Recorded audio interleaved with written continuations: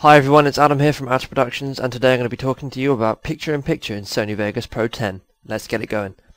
First of all, you notice on the left that I've got a video track, an audio track, another video track, and another audio track. That's going to come in very handy, and I'll show you why. So, once you've got to this stage, import 3 media clips. As you see, I've got 3 here.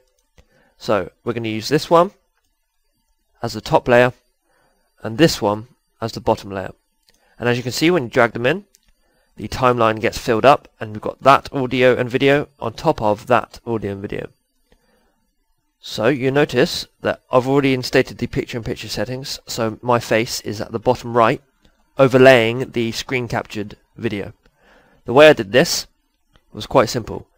This top layer, as it's on top, when you decrease the size of it, in the background you will see the bottom video clip. To do this, all you need to do is on the left of the video at the top, click on this. It says track motion. And as you can see, at the bottom right,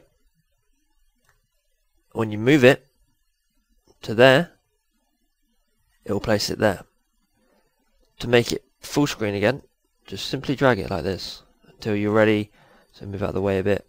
Move it just. That's that. And now you want to increase the size.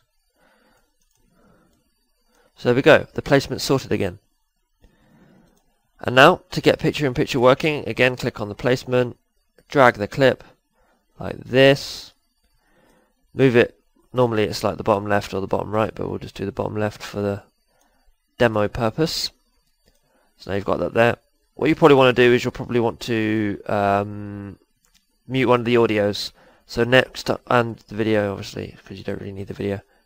Actually, you do need the video. What am I saying?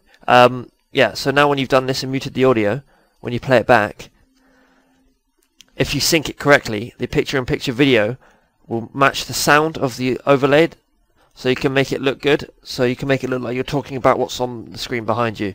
So thanks very much for watching this very, very quick and simple guide on how to get picture-in-picture working in Sony Vegas Pro 10.